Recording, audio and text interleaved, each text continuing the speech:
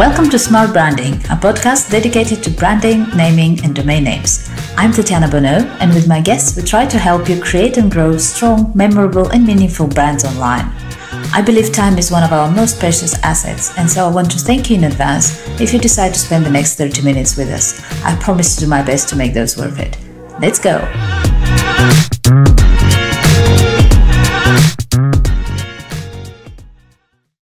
So yeah, just tell me a little bit more about yourself. What do you do? What does your business do? A quick history of our journey, Tatiana. So, Project Isizwe, the not-for-profit company, was formed in 2013. Okay, it was formed by Alan Craig, and what he saw is that which still exists now, is this data inequality. So only 10% of the homes in South Africa have got Wi-Fi. Back then, that Wi-Fi was provided by ADSL. Now that Wi-Fi is provided by fiber.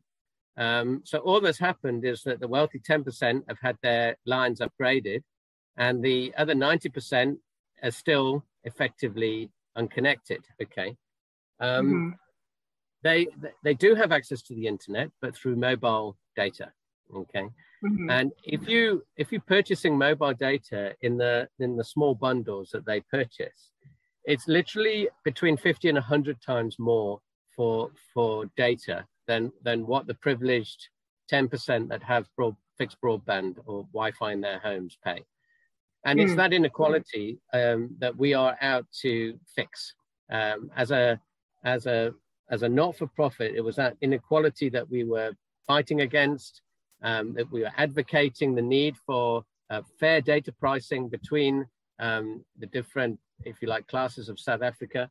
And, you know, if you have a situation where it's incredibly expensive to be poor, you're creating a divide that is that is unachievable for people to break out of there and grow. So really, that's the goal: is to provide connectivity at a equitable price. So initially, we went out for free Wi-Fi access points. Okay. We got ourselves quite a bit of volume. The challenge with free is the sustainability. Okay. Then also what happened is at the beginning of COVID, we realized we were doing good. We've got 70,000 monthly active users on our networks, but that's not shifting the needle. We need 30 million South Africa, to address the issue.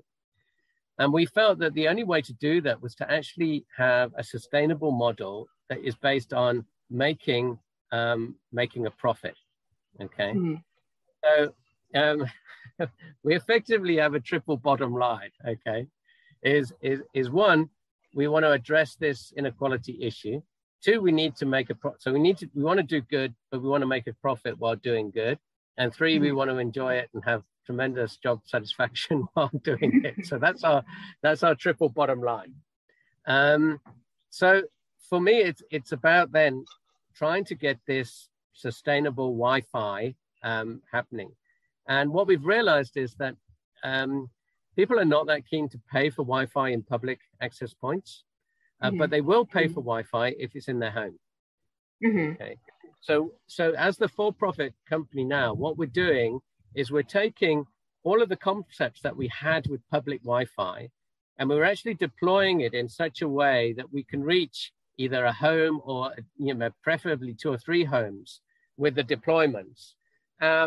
But have the charging mechanism on an equitable basis and a charging mechanism of what they actually have in their pocket.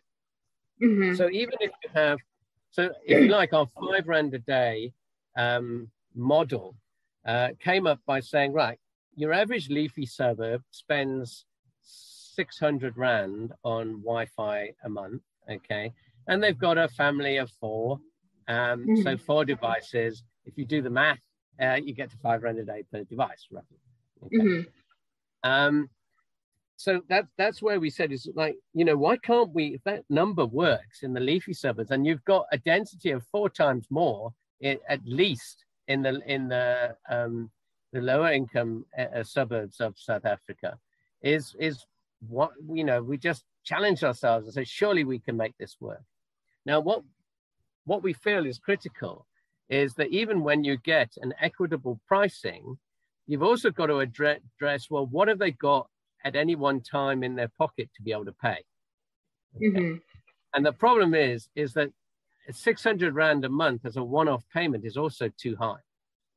Okay. But 5 Rand a day per device is achievable.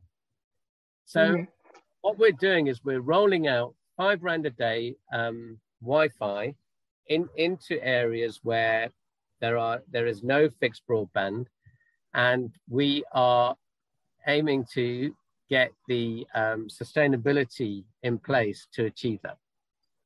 Wow. That in a nutshell? In a nutshell. Yeah. That in a nutshell is what we're up to. No, it sounds really interesting, and it also, I think we take it a bit for granted now that, you know, Western Europe, you're walking around everywhere. It's like, I think like probably the closest people can get to even remember what it is not to have access to the internet is like when they run out of battery or something, and there's like that panic. And we're talking about, you know, digital acceleration, how that has changed everything. And completely forget that, as you say, there's a lot of people who don't have that, and I can't even imagine, you know, the impact that has on people's lives. Yeah, absolutely. So once, if you like, we've got that base level of infrastructure in place, then all the value adds that can be brought online can come on top of us then, you know, and really what we're after then is, you know, collating the stories that actually how people have managed to change their lives as a result of uncapped internet. So, you know, we say we're writing a book because I think when you've got a mission and a purpose in mind, it's always good to say, right, we're going to write a book about this. And the title of our book, the title of our book is called Africa Uncapped. So what we want to do is create, and the reason why uncapped is so important for us is because the moment you build data on a per gigabyte basis, you tend to be more frugal with it, okay? Whereas when you build on a time basis, you then tend to maximize the amount of use that you want to get out of that data. So whether it's, you know, watching a film on Netflix, or whether it's educating yourself with YouTube or with online education, or whether it's, you know, making sure you apply for a job. I mean, so often people will be applying for a job and they'll run out of data. And then that's all lost. And then they've got to repurchase a load of data to apply for the job. Now, if you have it on uncapped, it allows people to do whatever they want to do and really maximize the benefits of being connected. And there's two aspects to the connection as well. You know, as we mentioned in South Africa, the 90% of homes are missing out on the internet, on being connected to the world, and the world's missing out on being connected to Africa. Yes, that's a huge thing as well. I think generally the internet as we see it is missing on a lot because of that. We're kind of presuming there's, you know, we're all there, and it's actually we're not, and that's a miss for everyone. Yeah. All right. So I think that sufficiently sort of covers who we are and what we actually do. But happy to take any sort of further question that you might have. Maybe one thing we should add, Tatiana, is that the mechanism by which we're getting to the homes is we have a toolbox of getting to them. Okay. So with high density homes, we're deploying fiber to each home. With more, and what we're doing is we're doing wireless to the block and then fiber to the homes from that wireless connection. So we're getting high capacity wireless connections in. Other homes, we're going direct wireless. from public Wi-Fi access points. We're also then putting down home routers that can connect into the public access if we put them in the right place. So really what we're doing is having this blended model of really whatever is the most capital effective way, the most capital cost effective way of getting to our users, we will deploy that in that area. And sometimes what we'll do is we'll lead with wireless, and then we'll move the wireless equipment on as we put the fiber in behind it. Okay, so you're adapting to the particular situation. Yeah. Tell me about your name, the company name. How did you come up with that? Okay, so the name Isizwe, it means building a community or building a nation. Okay. Nice. So what we're aiming to do with this is to build our communities in an online environment now, and through it, create all the benefits of being online that a community can gain. Okay. I was wondering. I thought it's like is we as a play on the one is everyone sort of a thing, and it's actually words. Yeah, it actually is. It's a Xhosa word, isn't it? Not it could be used for both. It's more Zulu, more Zulu word in South Africa. Yeah. Okay. And you got a .com domain name because there's a lot of local extensions, I would imagine. Why did you go for a com? Because the .com is for the for-profit company, okay, and the .co.za is for the the .org is projectisizwe.org is for the not-for-profit. So you have the non-for-profit. Okay. Yeah, we still have the not-for-profit. So that receives sponsorship to get connectivity out to the various locations. That we're guided by the funder as to where we're going to roll out to. So the reason why we went for .com as well is because we want to roll this out. Once we've won at home, we want to roll this out elsewhere, other sub-Saharan African countries. I can see that. Yeah. Makes sense. Yeah. Which obviously makes more sense than having a .coza. Sure. And you are connecting homes, so individuals. How do you go about, or do you at all work with like businesses, startups, some sort of startup communities? Not really. We are focusing completely on, if you like, a home product. Okay. What businesses are doing is they are using our product, obviously, to start up. And any startup business will use a home internet because generally it's cheaper. So through that, what we're aiming at is blanket connectivity at a fixed rate. And an affordable fixed rate, and really how people use that is then up to them. Yeah, that said, I mean, we do sort of look at partnering with corporate partners that might run some courses for local entrepreneurs, and it obviously helps, particularly in these communities, enabling people to study online, give courses online, and run some other online businesses. So there is quite a lot that we do, but probably more on a micro entrepreneurship level as opposed to like a more traditional tech startup and tech ecosystem that you might see in say other markets. Yeah, that makes sense. All right. What's next? What are you working on apart from the book that you mentioned? that's something exciting that you're looking forward to. So we're working in an area South Durban called Umlazi and Lamontville. Okay. We've got a network there, and what's next is to expand that network. Okay. We believe that the revenues will get stronger as you densify your network and you, if you like, completely Wi-Fi area with full Wi-Fi coverage and area.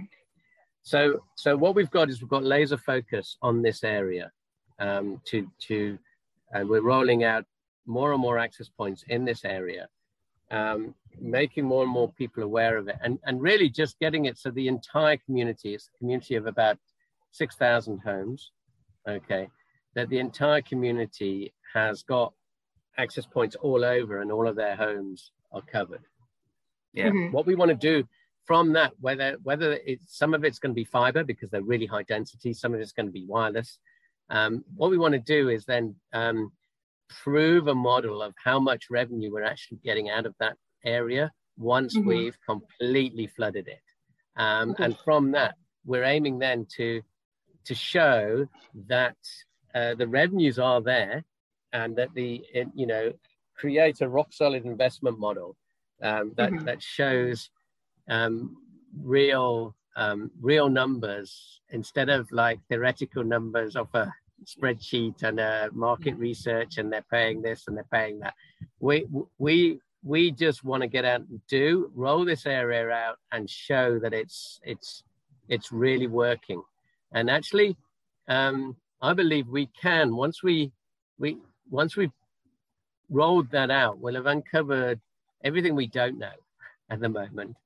Absolutely. And that's really our goal, is to get a significant number of homes connected and absolutely understand everything we don't know.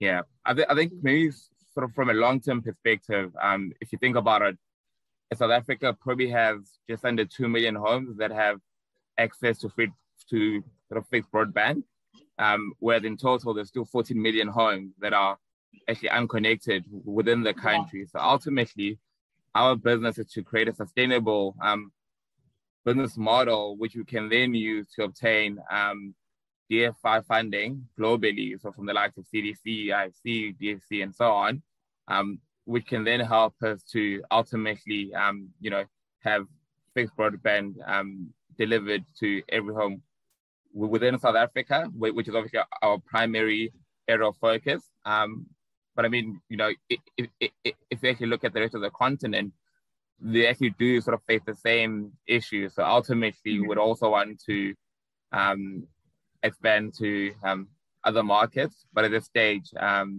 South Africa certainly is sort of the focus point. Mm-hmm. Yeah. Well, I can see it, and that makes sense. You're starting with, you mentioned the 6,000 homes, so that's exactly, I guess, the smart thing to do. To, as you said, a lot of things you don't even know can be an issue, or can be, some you can uncover equally positive and negative sides, and you can fix it much easier on that level when you're focusing on that area. That actually makes sense. How do you reach your customers? Go ahead. Yeah, just one last thing. If you look at the early 90s with mobile, 98% of their revenue was monthly contract, okay, globally. If you look now, probably only, it's the other way around, only 2% is contract. The rest, India, Africa, is all pay as you go, okay? Now, we believe the same thing's going to happen with fixed broadband. Right now, it's all the suppliers want to think about is monthly contract, okay?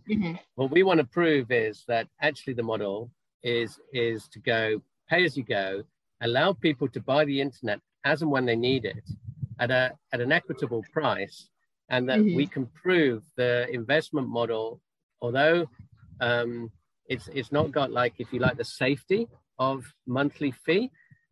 On the other side, it's got, we don't need any accounts receivable because it's cash up front on small amounts. So we've saved on all of that hassle of, should I cut them off? Shouldn't I? Should I cut them off?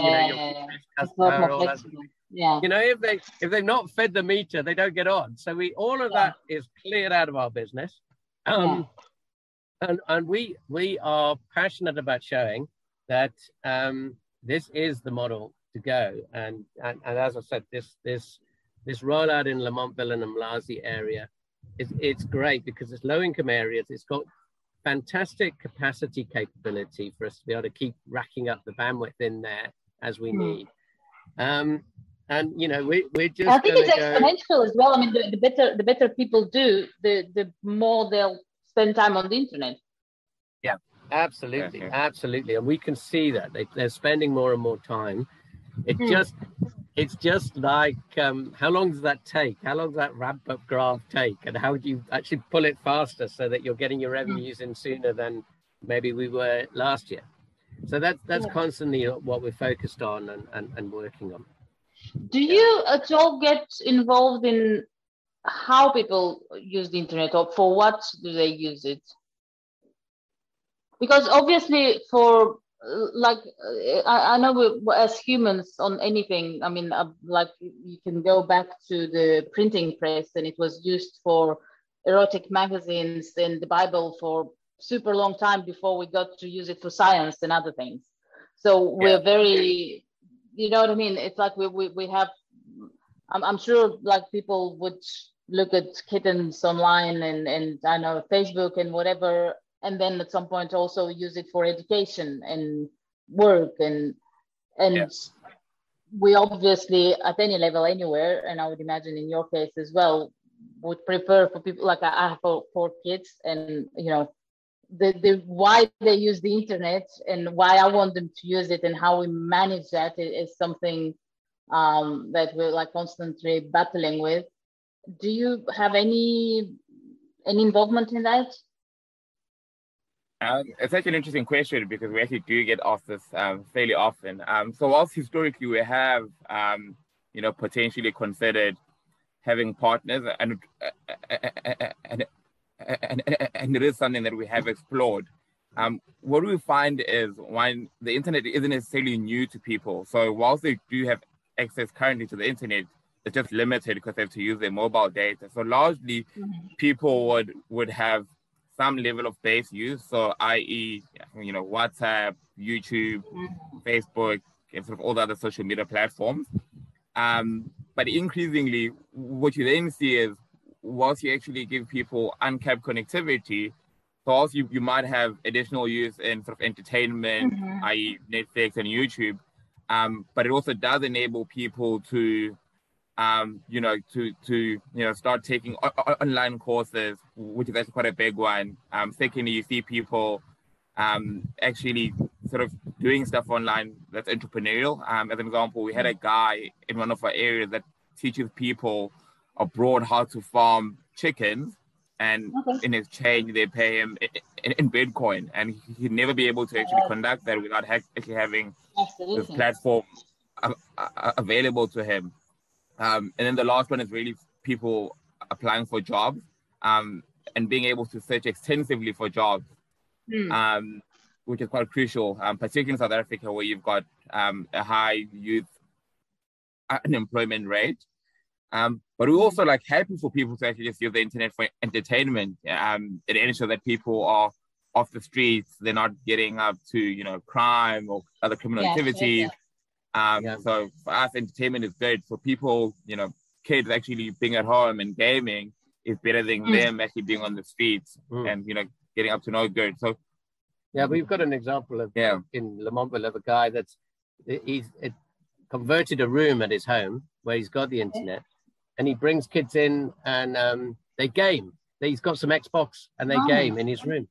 So, you know, for me, like we often get this question, and I always say, right, you know, if I could give you a solution that brings down the crime rate, that brings down substance abuse rate, that brings down alcoholism, that even brings down the birth rate, a lot of these issues there's a lot of in poverty. There's a lot of boredom, and people get up to no good when they're bored and they haven't got that opportunity. So even if it is just that we entertain people, we will do so much good out of that. That the fact that they can educate themselves and, you know, get jobs and all of those other things are almost dwarfed by the benefit of entertainment. And the other point is that we're after equality. Okay. Now there's two aspects to equality of price, but also equality of usage. You know, why must the West be allowed to use the internet for watching football and Netflix and all of their films and all that sort of thing, and Africa, you know, only for education for Africa. Yeah, you know, absolutely. yeah, we're pretty against that. Yeah, no, I completely get that. And like you said, I mean, if you're counting, you know, oh, you know, my internet is about to run out, you're not gonna get to, yeah, I'm gonna go watch that show, or, you know, it's just the thought of it is stressful. Absolutely. Yeah, that's very, very good comment. And also games nowadays, honestly, I was like, again, with the kids, I'm like, games, shouldn't play too many games, da, da, da, da, da. And I recently had my 10-year-old show me what he's playing. And honestly, I cannot do it. I cannot do it. Yeah. It's a level of like organization, long term, with some strategic stuff. I was like, honestly, I was ashamed. I was like, okay, you can play longer. That's fine. Yeah. But I mean, like that example of the guy, you know, getting those kids off the street, gaming in his home, and you know, they love it. He's making a bit of money. You know, it's this is about what we were saying earlier about laying this platform of connectivity, of uncapped connectivity down, and allowing communities to just like innovate their own lives in a connected world. And so yeah, we don't get too much involved in what people do, but then a lot of NGOs are now coming to us and then, you know, excited about the areas where we're rolling out, because it means like they could have a Zoom call like this to, Absolutely. you know, tutor someone or whatever it could be. It opens the world up to them and them to the world. And that is really, really important. So yeah, our challenge is to keep track of these stories so that, you know, and log them all for our own marketing and branding of the why, of, you know, why connect people on to the internet. Absolutely. You should definitely write that book. Yeah, that'll be amazing. It's interesting, the lady that ran DFID in the UK, she asked me, you know, have you got any evidence of the economic value of having someone connected? This was before COVID. I said, no, Lauren, I haven't. But I tell you what, I'll take your mobile for 3 weeks, and at the end of it, you can write the economic value of being disconnected. I think, yeah, that's a good one. Definitely. Oh dear, 3 weeks. No, like I said, this morning, my telephone has run out of battery, and we were in the car, so I didn't have the charger. So it took like about 1 hour without my phone. I was like, oh God, what's happening in the world? Yeah. I'm missing out. Yeah, don't worry. You don't want to know what's happening in the world. Russia's invading Ukraine, and you don't want to know. It's better off missing out. Tell me about it. Tell me about it. I'm actually originally from the Crimea, so that's like. Oh, really? Yeah. Oh my word! So you know all about it. Yeah. Yep. Oh yeah. Oh, I hope your family's all right and everything. Yeah. Well, I mean, that too shall pass, as the saying goes, but it's not really funny at the moment. All right. Yeah, I think that was. No, I had one more question. Like, how do you reach your audience? Because obviously, the ones that are not connected, you can't reach them online. How do you go about that? Yeah, I'm happy to take it. Any advice as well is very welcome. Yeah. So I think there's multiple ways. So one, we generally do an extensive community engagement in person, as and when we actually deploy.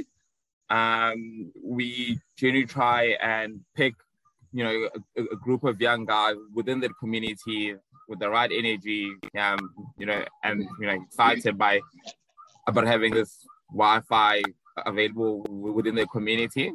And they'll generally assist us with sort of on-the-ground marketing. So it involves sometimes going to sort of local schools. Schools are actually a big one. You know, we generally like to partner with schools by essentially having Wi-Fi originating from the school and then sort of going on to sort of the rest of the community. We also create, you know, we'll paint walls with sort of our branding, have posters around in the community. That's sort of the on the ground marketing. So it's, a lot of it is sort of word to mouth. As and when people, go out in the community, they suddenly see there's Wi-Fi within the area. And we've got sort of local resellers and people that are able to sort of educate them on sort of this product within the community. That's generally sort of the primary method that we use, largely because the business is generally sort of concentrated in whichever area that we're in. So we're not going to be active in a market that we don't necessarily have a presence in. So if, for example, we're using something like Google Ads, it will advertise on a national sort of scale, which isn't necessarily helpful when you've got sort of a specific area within South Africa that we actually focused on. We do have other channels, so sort of our website, our social media accounts. So there's always like posts that we'd put on our social media account. We'll send SMSs on a sort of when sort of the promotion that we're doing, sort of users within that community. So there is a level of social media engagement that we do, but I think largely we rely on the ground marketing and on the ground activations. Yeah, and once we've done that and we've got some presence on the ground, then we give it a healthy dose of free. And from giving free Wi-Fi, we can harvest the mobile numbers of everyone that's come on within our system. So there's an authentication based on mobile number. Okay, so we know within an area at each access point, we know who's come on, and then we'll set up SMSs with them, and we've been working with those users once we get their numbers, once they're on. So once we're in an area, we can then advance it. But I think that's the hardest thing that we're coming across, is how to market it and within these communities. And I think that's an area where we're putting a lot of focus as we roll out, is to make sure that everyone that's in those areas know what's available to them. Yeah. And maybe just to add, so we've also got a sister company which is called Villa Coin. It's essentially a blockchain business that we use for payments. But what that does is it essentially allows, particularly the people that actively sort of use a product or other service, to be able to actually sell to other users. So by you actually selling, say, 5 data bundles, you're then able to earn sort of a free day for yourself. So that's actually quite helpful for us, because the people that are active on our network then start telling their friends about it, and it helps get more people onto our network, which is actually quite a nice way for us to actually grow our user base, but it also enables sort of local users to be quite entrepreneurial and just earn money or even like free Wi-Fi by actually selling it to other people. Oh, that's great. Yeah, I think so. Okay. I think I'm done with my questions. I'm not going to hold you much longer. It's been an absolute pleasure. I'm looking forward to your book and all your stories. Me too. It'll come out in a couple of years, I think, Tatiana. I'll follow you on socials to see what you're up to. I'll keep an eye on you. Maybe in a year. I think this is the year we're going to crack it. Yeah, I hope so. I'll be watching. Thank you. Thanks so much for your support, and we're looking forward to getting ourselves up on your website and getting some. Really, it's anyone that actually wants to feel a bit of fulfillment in life and is willing to, spend some money to actually do some serious good. And you're looking for investors at this point, or you believe? Yeah. So we essentially raised a seed round in December from the Global Innovation Fund, but it obviously is quite a capital intensive business. So whilst we've got sort of a number in mind, we can always take more, because there's always a new area that we can go to. There's always more infrastructure we can lay down. There's always more customers we can reach. So yeah, we are sort of looking at raising additional capital to roll out again in sort of these neighborhoods.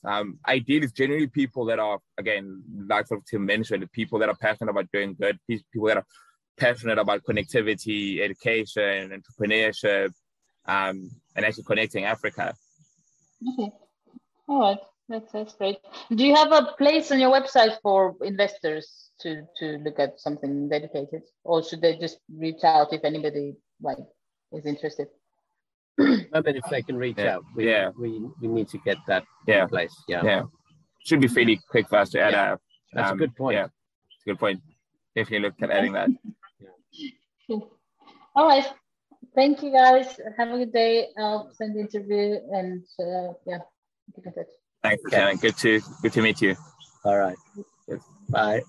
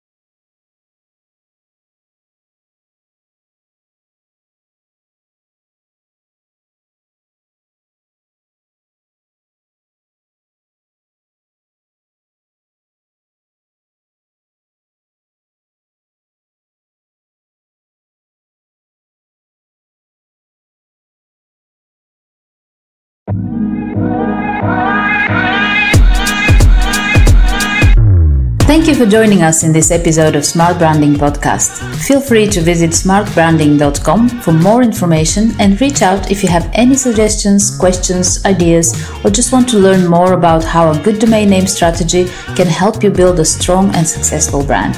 See you next time.